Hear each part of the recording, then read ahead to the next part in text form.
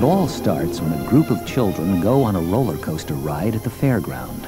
The ride turns into reality when the carriage goes careering off the rails and the children find themselves in a strange and mystical land. They are about to become one dragon's dinner when suddenly a small, white-haired man dressed in long robes appears. He introduces himself as Dungeon Master. He speaks in an old-fashioned sort of way, using words and phrases they don't understand. He gives each of them a magical weapon and a special identity. To Presto, he gives a magic cap, and he calls him Magician. He makes Hank a ranger, giving him a powerful bow and arrow. Eric is made a cavalier, and he is given a strong shield. Diana is to be an acrobat. She is given a magical javelin. Sheila is to play the role of thief. Dungeon Master gives her a special cloak, which, when wrapped around her body, makes her invisible. And finally, Bobby, the youngest, is to be a barbarian. He is given a large club, which is almost as big as himself. Dungeon Master tells them that he is to be their guide. He warns them to beware of Venger, an evil and sinister being. Then, all at once, they look around, and he is gone. A small unicorn, that they name Uni, befriends them, and together they travel through this frightening world, meeting monsters, villains, and friends in their desperate search for a way home.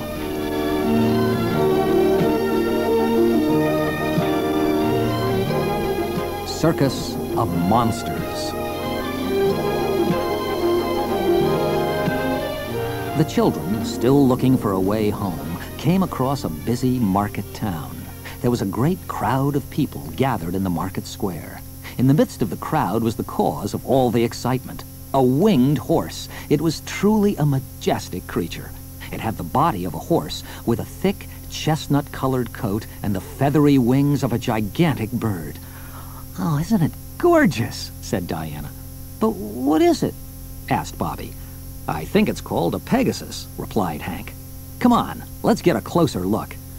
They pushed their way through the excited mob. "Only 5 gold pieces a ride!" shouted a rough-looking man. "Only 5 gold pieces for the most memorable experience of a lifetime! Come on then, ladies and gentlemen, who's next?" he said. "Oh, but look at the poor beast," said Diana. "He looks exhausted, and he's so thin."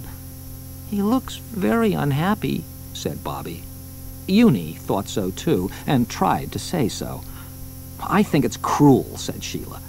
"Can we go? I don't want to see any more." Fighting their way back through the crowd again, they came to a relatively quiet part of town. Bobby was the first to realize that Uni was missing. "Where's Uni?" he asked anxiously. "Oh, no, he must have got lost in the crowd," said Hank. "We'll have to go back and look for him." And so, for the 3rd time, they pushed themselves through the mob. But there was no sign of Uni. In desperation, they started to ask, "Have you seen a unicorn? He's like a horse, but he has a horn on his head." Always the reply was, "No." But then one old lady said, "Yes, just a few minutes ago I saw one. Oh, what did you say it was called?" "A unicorn," said Bobby, his face brightening. "Yes, it was a unicorn. A gentleman was walking it on a lead. I expect he was from the circus," she said. "If it's strange animals you want to see, why not go to the performance tonight?" She pointed to a poster that read, "Maraz and his Circus of Monsters." "Well, thank you. You've been very helpful," said Hank. "But Uni isn't a monster," Bobby protested. "We know he isn't, Bobby, but it's worth a try," replied Sheila. "Do you think he's been stolen?" said Bobby, swallowing his tears. "I'm afraid that he may have been," said Sheila. That evening they went to the performance. It was a strange spectacle indeed. There were lizard men, owl bears, white apes, living mummies, minotaurs, and werewolves performing in the most bizarre and cruel acts. Then came the grand finale. And finally, ladies and gentlemen, I'm proud to present the largest parade of performing monsters in the country, said Maraz with a wide sweep of the hand. And with this, the weirdest-looking creatures walked slowly round the ring to riotous applause from the audience. "Look, there's Uni!" shouted Hank. The others stared in disbelief. "He's in chains!" cried Bobby. It was true. Uni was chained to the Pegasus walking in front of him. "Don't worry, we'll get him back," said Sheila. They waited until the end of the show. Then they hid under a brightly painted wagon, and when everyone had gone home and the performers had retired for the evening, they made a search of the compound. "Hey, over here, you guys!" shouted Eric. "Don't go away now, Uni. I'll get Sheila. We'll have you out of here in no time." Uni was locked up in a barred cage. There was no possibility of him going anywhere. Now, unfortunately, Eric had succeeded in alerting not only his friends, but Maraz as well. Sheila unlocked the cage, and Uni was freed, but at that precise moment, Maraz appeared with a bodyguard of owl bears. "Well, who have we here?" said Maraz. "Quick, run!" shouted Hank. Everyone, apart from Eric, managed to get away. "Get your hairy hands off me, you freak!" shouted Eric. The monster did not oblige, and to Eric's horror, he was thrown into a cage of ghouls and left there. The others, having run off in a state of panic, were now lost and didn't know which way to turn. Then a gypsy appeared at the door of one of the wagons. "Come with me, my dears. I will hide you," she said in a softly spoken voice. Could they trust her? Hank thought not, and he urged them on. Coming to the main tent, they hid underneath its heavy canvas. They could hear the sound of soft voices speaking quietly. It was a family of tiny winged people practicing their act. Maraz had introduced them earlier as the Sprites. Suddenly, Maraz came into the tent, and he started shouting at them. "I was not happy with your performance tonight. You were not funny. Your jokes were old, and unless you can come up with some new material, you will be fed to the werewolves." With this, he stormed out again. Will he really feed us to the werewolves, Daddy?" said a young sprite. "No, he's just saying that to frighten us," said the father sprite, although he knew only too well that Maraz had meant every word. "I'm gonna follow Maraz. You all stay here," said Sheila, and before they could stop her, she disappeared. "I wish Eric were here," said Presto. "He could tell him a few jokes." "Let us go and talk to them. They may be able to tell us what's going on here," said Hank. Most extraordinary things were going on, as they were to find out. "Maraz is a doppelganger," said the eldest sprite. "A what?" said Presto. The sprite explained. "He is a shape-changing monster. He can change his shape to become anything he pleases. He could look like you if he wanted to. So we have to be very careful. We never know when he may be present, watching and listening."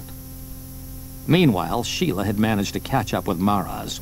She followed him to the wagon where the gypsy had been only a few minutes before. He knocked and entered. Sheila only just managed to squeeze in invisibly behind him. The gypsy was staring into a crystal ball. Maraz spoke first. "Well, what can you see?" he asked. "My crystal shows me many things," said the gypsy. Never mind the patter. Just get on with it," said Maraz impatiently. "The sprites have discovered your secret, and they have told those snooping children." Maraz looked angry.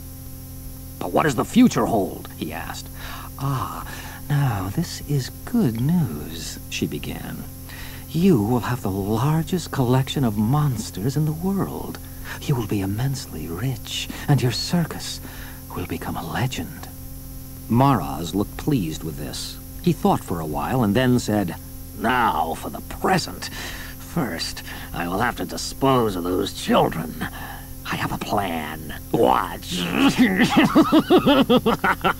He laughed menacingly. Then the skin on his face shrank back. His frame became smaller, and his features transformed themselves slowly and miraculously into the identical image of Eric. Sheila could hardly believe what she had witnessed. The others could hardly believe what they had heard. Hank was getting anxious. "Sheila has been gone for over an hour now," he said. "She may be in trouble. Presto, you stay here while we go and look for her." They didn't find Sheila, but they did find Eric, or so they thought. "Hey, are you okay?" Hank asked him. "What happened?" asked Diana. "Hey, don't worry about me. I'm just fine," Eric replied. "Have you seen Sheila?" asked Hank. "She followed Mara's, but she's been gone ages and we're worried about her." Sheila, who was equally worried about them, was standing behind Eric. But before she could warn them, and to everyone's horror, writhing and hissing snakes sprouted from Eric's head. He was the terrible Medusa spoken of in Greek mythology. The children stared, entranced by the sinuous movements of the serpents. The monster cast his eyes upon them all, and as they met his glance, they were turned to stone. Then the snakes shrank back. The monster became the familiar image of Mara's once more, and he looked well pleased. Sheila touched the cold stone statues that were once her friends. Suddenly she realized, but where's Presto? He's not here. She ran back to the tent and was delighted to find Presto there. She explained what had happened to the others and dragged Presto to the stone figures. "A spell! You must think of a spell," said Sheila. "But, you know, I'm not very good with these spells," Presto replied. "It's their only chance. You must try," said Sheila. "Well, here goes. Alka Halsa, O magic cap, please give them bone in place of stone." The spell worked only too well. He had asked for bone, and there they were, skeletons. In one magical second, Hank, Diana, Bobby, and Uni were changed from statues to skeletons. "Presto, what have you done to us?" said Diana. Sorry. Perhaps I should have asked for flesh and bone," said Presto. "Hold on, I'll give it another try." "No, you won't. There's no time for that. We've got to find the real Eric and get out of here as soon as possible," said Sheila. The real Eric had tried several times to strike up a conversation with the ghouls, his fellow inmates, but on each occasion he had been met with a deathly silence. Soon, becoming tired of talking to himself, he had fallen asleep. Presto, Sheila and the skeletons of Hank, Diana, Bobby, and Uni peered in. "It does look like Eric," said Hank's skeleton. At that moment, a monkey in the next cage screamed out, and Eric woke up with a start to see the skeletons looking into the cage. He leapt back in horror and gave a helpless cry. "That must be Eric," said Diana's skeleton. "No guts." Sheila and Presto stepped forward. "Are these friends of yours?" said Eric, pointing to the skeletons. "It's us, stupid," said Diana. "Oh, I'm sorry. I didn't recognize you. You've lost so much weight since I last saw you," said Eric. "Okay, wise guy, shut up if you want to get out of here alive," said Sheila. Eric was anxious to be free, and he didn't say another word.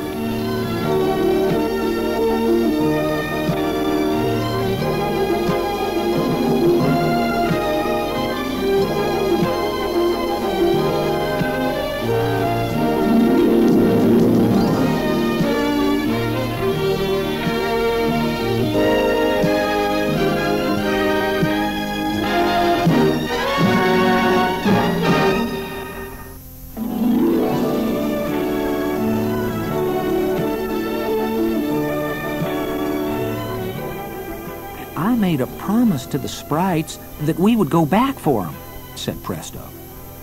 The sprites were still working out some material for their act when Presto, Sheila, Eric, and the skeletons found them.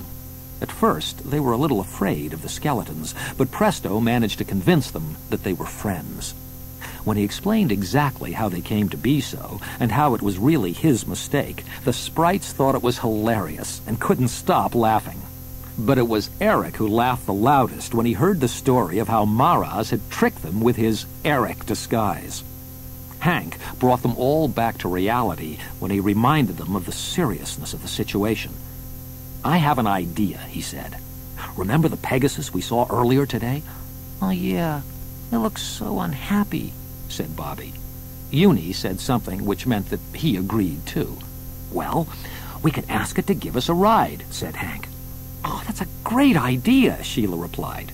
"We can fly right out of this mess." "You gotta be joking," said Eric. "Well, I wish I was, but it's our only chance," returned Hank.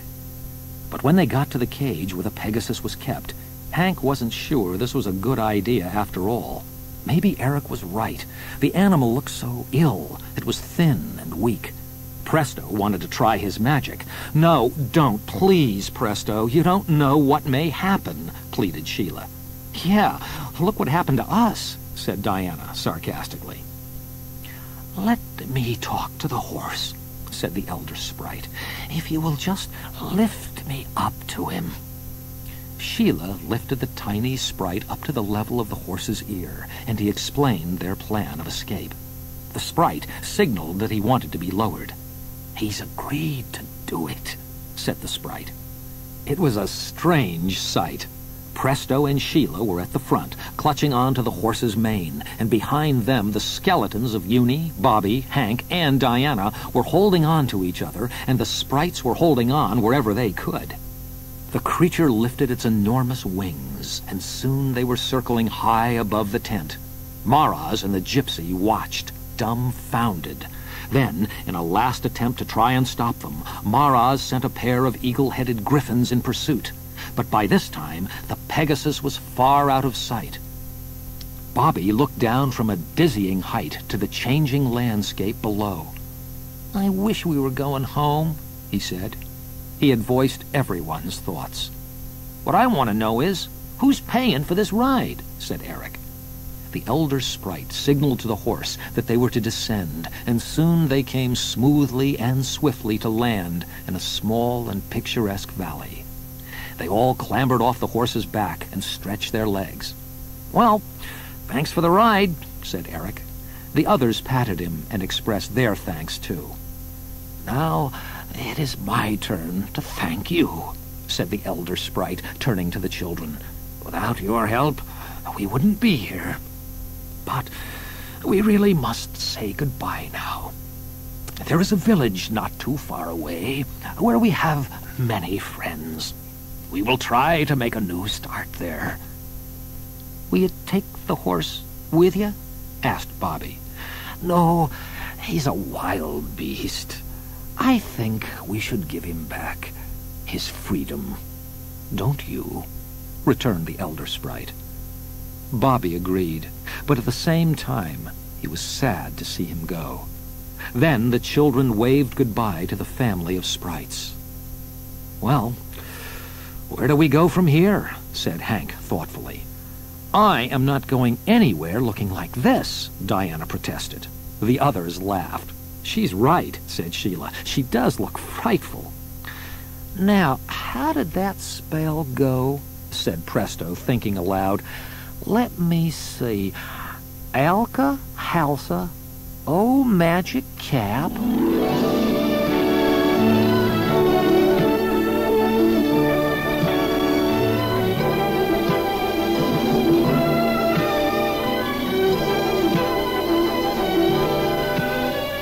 Gruesome goblins. "Are you sure we haven't lost our way?" said Diana crossly as she felt a sharp bramble cut into her face. Hank, who was leading, was hacking his way through the thick branches that lay twisted across the path. They went deeper into a dense forest of undergrowth. Then Eric, too, started to complain. But all at once they were stopped dead in their tracks. Ahead of them, through the trees, stood a group of goblins. 10 pair of eyes, glowing red in the dim light, stared at them. 2 of the group, who were mounted on dire wolves, came forward. "Hey, fancy meeting you here," said Eric. "Shh," said Hank. The ugliest goblin, the chief, spoke. "You, come here," he said, pointing to Eric. "Are you the leader?" You could say that," said Eric, smiling and glancing round at the others for reassurance. He didn't get it. "What are you doing here?" the goblin chief asked. "Well, we're lost," said Eric casually. "Do you know that you are trespassing?" returned the goblin chief. "No, I mean, who wants to own this dump?" replied Eric undiplomatically. All the time, the red eyes were moving closer. "As the leader, you will have to pay the penalty of trespassing," said the goblin chief. "Who? Me?" said Eric, his voice faltering. There was no reply. Two of the goblins who were armed with clubs grabbed Eric, and the others, too, found themselves surrounded by the gruesome-looking goblins. The children were dragged into the darkest depths of the forest. They came to a place where a bed of thick mosses covered an outcrop of rock, and there sat the ugliest of the goblins, the king. They had thought the other goblins ugly, but compared to him, they were almost pretty. He had one red eye significantly larger than the other, a grotesquely fat nose, a lopsided mouth, and thick, pouting lips. Within this group, the ugliest goblins hold the highest rank. Eric was pushed to the ground in front of the Goblin King. A large net was dropped down onto the others by a number of brightly colored gecko lizards who were positioned in the trees above. "Well, who have we here?" said the Goblin King. He sounded terribly bored. You see, trespassers were brought before him almost every day, and he found the whole procedure very tiring. "A bunch of humans, your ugliest, found trespassing in the royal garden," replied the goblin chief. "Well, let's get this over with," said the king, yawning loudly. "What have you to say?" His red eyes were fixed upon Eric. The others, in the net, were hoping that Eric wouldn't say anything stupid, but their worst fears were realized. "Your hideousness, let me give you a word of advice.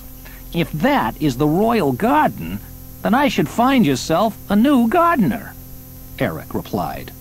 The king stared blankly at him. At first it seemed that he had ignored this insult, but then he said, Let me see now. What will be an appropriate punishment for one who thinks he is so clever?" He thought for a while and then said lazily, OTTFFSS.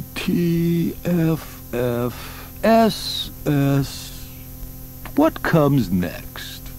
If you can give me the correct answer when you are brought before me again tomorrow, you and your followers can go free. He yawned again. But if not, you will die a slow death. Your followers will watch, and they too will meet a similar fate. For once, Eric couldn't think of anything to say. "Now, take them away," ordered the Goblin King.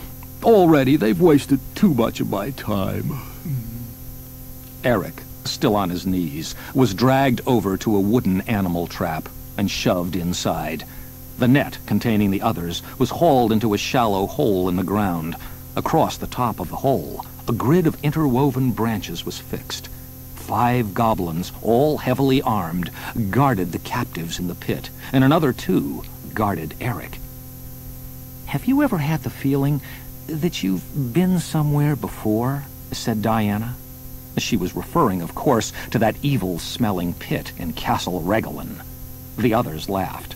Eric shouted across to them, "It seems that I have been given the guest room." His friends in the pit chose to ignore this smug remark. "I hope you can remember what the king said," shouted Hank. "Don't worry, I've worked out the riddle already," replied Eric. "What's the answer, then?" shouted Presto, who had been trying to work it out himself for the past 5 minutes. "It's O, of course," said Eric, "because it completes the pattern. O, T, T, F, F, S, S, O. Then we go back again to the first O. The others thought about it, but they were not convinced. Then we have double O, double T, double F, and so on, said Sheila. Well, he could be right, I suppose. He had better be right, said Hank. Darkness fell quickly, and suddenly the forest was alive with giant bats, beetles, centipedes, and owls. Can't you get us out of here, Sheila? Asked Bobby. We are too closely guarded, Bobby, explained Sheila, and we would never find our way back through these woods in darkness. Try to get some sleep now. He did try to sleep. He tossed and turned, but couldn't get comfortable. Eric, however, did manage to fall asleep. But he was woken up suddenly to see Dungeon Master in the cage beside him. "Dungeon Master," said Eric, "am I glad to see you?" Dungeon Master replied, "I cannot get you out of here, but I can give you another clue, which will help you solve the king's riddle. Remember this rhyme. 1 for sorrow, 2 for joy, 3 for girl, 4 for boy, 5 for silver, 6 for gold, 7 for a secret never to be told." But before he had finished the rhyme, he disappeared. Eric wasn't sure that he hadn't been dreaming all this. Dungeon Master saying nursery rhymes? He called to the others and told them what had happened. 8 a wish, 9 a kiss, said Bobby, continuing the rhyme. He blushed when he said kiss. "I've got it," said Sheila. 8 is next. Remember, Eric, the answer is E and not O. "But why?" Eric asked. "Never mind that now," replied Sheila impatiently. "Just remember it's E." All too soon the dawn broke and daylight came. Eric was dragged before the Goblin King again. "Well, do you have the answer?" said the king. He sounded even wearier than he had done the day before. "Yeah, I have," said Eric nervously. The answer is E. Yeah, E comes next." But he was far from confident and didn't understand why the answer should be so. "Oh, you are quite right," said the Goblin King with a smile. "Congratulations." The king was pleasantly surprised to hear the correct answer. After all, he didn't really think he could be bothered today with the awkward business of torture, particularly slow torture. It took up so much of his time. The king was true to his word and eager to be rid of them. The captives were freed and escorted back through the woods to common land. Eric was acting very much the hero. "But I still don't understand, Eric," said Bobby. "Why was the answer E?" "Oh, Sheila can explain better than I can, Bobby," replied Eric. OTTFFSSE.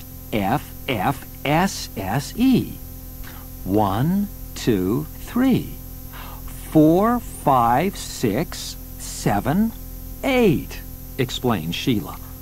"Oh, yeah, I understand now," replied Bobby. And now Eric understood too.